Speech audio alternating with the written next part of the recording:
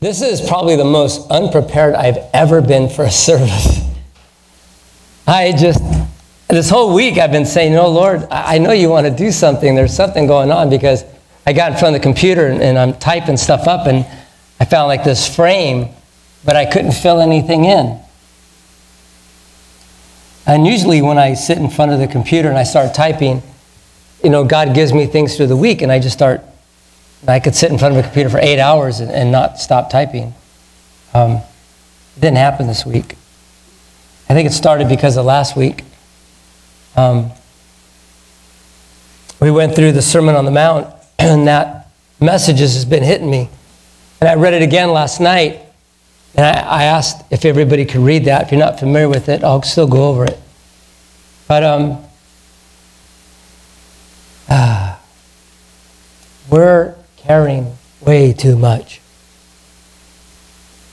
We are, as individuals and even sometimes as a congregation, we get together and we worship and we praise, yet sometimes we still walk out of these doors and we're still weighted down. There's stuff that we just haven't left, that God's asking us, put that down. You come here every week, and yet you sometimes leave here with bags and things that I've asked you to put down, but for some reason we don't. I'm going to give you a Bible verse. It's Matthew 11:28-30. It's after the Sermon on the Mount. But Jesus is saying, "Come to me, all you who are weary and carry heavy burdens, and I'll give you rest. Take my yoke upon you. Let me teach you, because I am humble and gentle at heart, and you will find rest for your souls. For my yoke is easy to bear, and the burden I give you is light." So we centered on the middle of the Sermon on the Mount last week. It was Matthew 6:22. And the light of the body is the eye. If therefore your eye be single, your whole body will be filled with light. As part of that Sermon on the Mount, where to me, when I was reading it, it came out, it stood out. It's like, like Tommy was even saying, God's saying, don't treasure the things of this world. Don't put your value in these things. They're temporary. And then right in the middle of this, Matthew 6:20, and then all of a sudden to 24, right in the middle, he says, "The light of the body is the eye, and if therefore your eye be single, your whole body shall be full of light." I studied it. And I said last week that the point of this is that Jesus is teaching us. He's trying to get us to see something that we're still not seeing. That even in the midst of telling us to not put our hearts and our value into the things of this world, yet it's like Jesus paused to further explain that we are to place God first above everything on this earth. All things.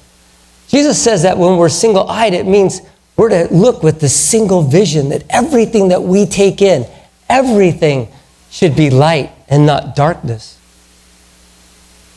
The bad eye lets in darkness. We talked about this last week. Images and things that we see and things that are placed before us. The good eye sees and focuses on the things of God.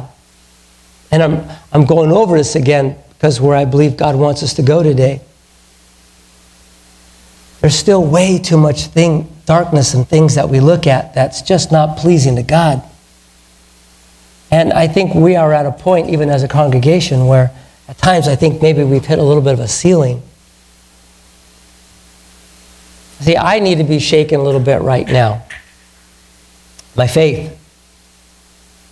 I want and believe Rock of Life is to be called a ministry of God. This is His. This doesn't belong to a man or a person or a group or a council. This is God's.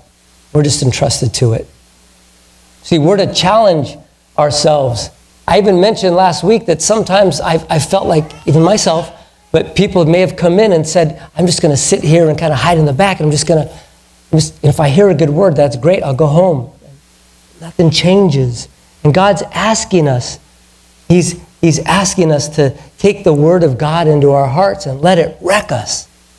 Let us just change us. We can't hear a good message and hear the Word of God and sing and praise and glory and go home and still deal with the same things we've dealt with a year ago or 5 years ago or 10 years ago or 20 years ago.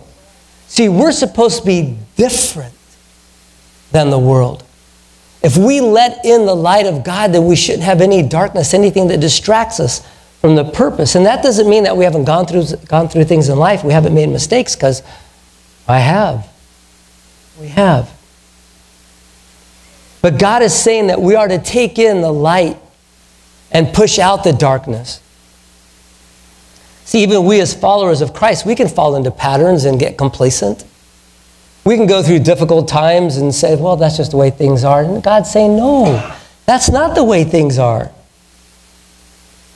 I really believe that each one of us here has something that we are to let into our sight, light. That there's something that God's asking us through the Sermon on the Mount. And the reason why I asked you to read it and look at it is because Jesus says so much. What we can start doing to grow our relationship with Him. What we can stop doing that's preventing us from growing our relationship with Him. Even encouraging us to continue doing the things that's growing our relationship with Jesus. See, there's a reason why each one of you are here. I was talking to somebody like yesterday, and we were talking about like all the things that we've gone through in our lives, and kind of look at each other and go, can you believe this is where we are right now? No. I even told somebody earlier that, 20 years ago, if somebody would have said, or somebody would have been told that, hey, Alfredo, that guy, remember him? Yeah. He's a pastor. No way. No, not him. I had to learn to put down things in my life I was carrying for too long. God was telling me to put it down, put it at the foot of the cross. So I've been asking myself lately, especially the last week or two, what can I do to go deeper in my relationship with God? What can I do to love Jesus even more and to let the Holy Spirit guide me? And I kept thinking of the church collectively, all of us. I have this computer at home that's not working really well lately. It's slowed down. And I try to do things and it's just slowed down. I talked to somebody, and I know some stuff about computers, but I asked a couple guys, and they're like, you got to start deleting stuff. You have too much. It slows it down. So I went through my files the other night, and I'm looking, like, I don't need that anymore. What's that doing here? And I don't need this, old pictures, old files, old Word documents from work I had years ago or whatever. You start deleting stuff. And it starts running a little faster. It boots up a little quicker. I get to where I want to go a little faster. And I even added a different kind of virus protection to make sure that it wasn't infiltrated by anything that's trying to attack. That's us. I really believe, you guys, that there's some junk that we need to delete from our hard drive. I really believe right now that it's kind of like, I believe our ministry is like at this crossroads where we can stay here, or we could start to really take some ground, really make a difference in the community. Not by our might, not be something we've come up with, but because the power of God in our lives and how He moves and how He accomplishes things because we allow Him to. No matter what the hardships that happen and the things that we deal with and struggle, we can be victorious. We can be overcomers. But we have to allow God to filter us, to get the junk out. I don't want to stand still. We've been here for 3 years, and God's really done a lot. I just believe He's got so much more to do. But I have to start with myself. I have to say, Lord, what am I doing or not doing? Or what should I stop doing, continue doing, start doing? Yeah. And that's what we are doing right now. I feel like I need to be rebooted. At the same time, it's a challenge for each one of you to do the same thing. There's too much complacency in the church. This world is deleting God out of everything. It's taking God out of schools and communities and even churches and courthouses, and they don't want crosses in cemeteries. And yeah, Arlington Cemetery and other places where they have veterans memorials, they want the crosses taken out.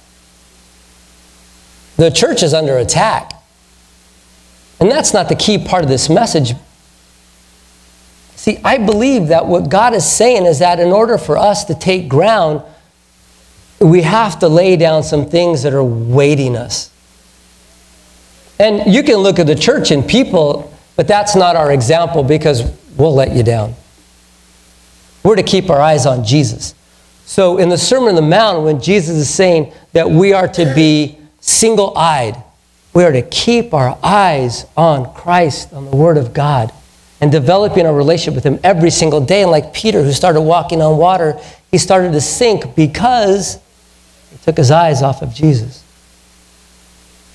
I'm tired of making mistakes. I'm tired of making the same mistakes over and over. I recognize that I'm human and that's going to happen. I don't want to purposely dishonor God. I don't want to make the same mistakes over and over again. We're going to take the rest of the service and we're going to pray for each other. But I want to read this one more time before I recap something. Matthew 11:28. Jesus said, "Come to me, all of you who are weary and carry heavy burdens, and I will give you rest. Take my yoke upon you. Let me teach you, because I am humble and gentle at heart, and you will find rest for your souls. For my yoke is easy to bear, and the burden I give you is light." So on the Sermon on the Mount, Jesus, He's saying, do we pursue righteousness? Do we have issues with anger? Have we reconciled issues with somebody that we've held offense on? Is there still sexual immorality in our life? Are we still dealing with addictions and things and at least not get on the track to overcome those things? Have we made a commitment to God and broken it? Do we seek revenge against somebody? Are we holding that hate in our hearts? Do we bring attention to ourselves for deeds rather than giving glory to God? Do we focus on our prayer life? Do we look at worldly possessions more than we look at God and the value of the Word of God? Is there unforgiveness in our hearts? Are we overwhelmed with worry? Are we quick to call others hypocrites without taking inventory of our own issues? Do we seek God above all else? Jesus is asking us, do we have our lifestyle reflecting who Jesus is and His Word? Do people see us by our fruit? And is it good fruit or bad? And finally, at the end of the Sermon on the Mount, Jesus says, is your house built on a solid foundation? Or is it built on sandy ground? We've got to go deeper in our relationship with Jesus. I want church, us, the people, to be worshiping and examples of Jesus 7 days a week, to come to church and gather like God asks us to, but then go out and make a difference Monday through Saturday. I know, I see what God wants to do with His ministry, Rock of Life. It doesn't belong to a person. This is God's. I don't want to blow it. I don't want to be complacent. I don't want to come in here and just have you guys hear a good message. You go home and just deal with the same things you've always have. At least deal with them in a godly, different way. We are to be challenged. You are to leave here on fire and saying, something happened. There was a difference. It's going to carry me. I want to go home. I want to read the Word. I want to open the Bible. I want to love my family more. I want to be a better example of Jesus at work. Something happened. Something broke. Here's what we're going to do. I'm going to have the ushers hand out these pieces of paper to you. And you don't have to write on them. I did this once before a couple years ago. And what we're going to do is, if God is asking us to do something to get closer to Him, we're going to focus on that this morning. On the Sermon on the Mount, Jesus is asking, what do we need to add to our life? What do we need to delete from our life? Or what do we need to continue doing that's pleasing God?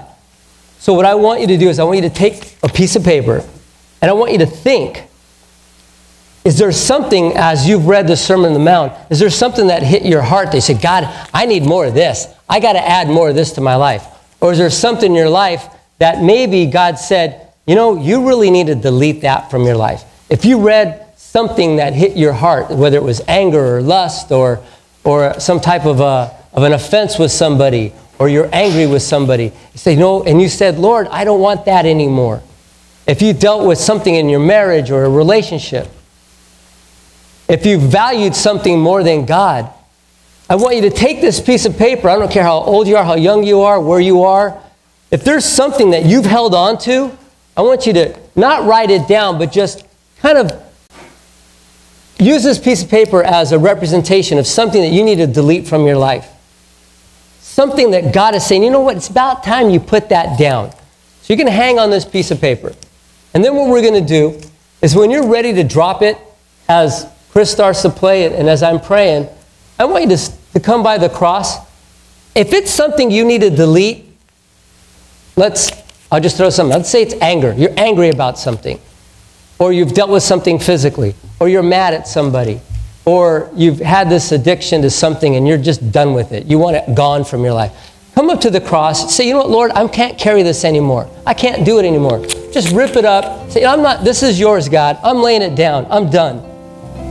Drop it in. And I'm going to have my prayer partners come over here. And don't return to your seat. I'm asking you, this is a time. This is like a crossroad. This is a pivotal moment where you could take some action. Get prayed for. I want my prayer people to come up here on the left, please. And we're going to pray.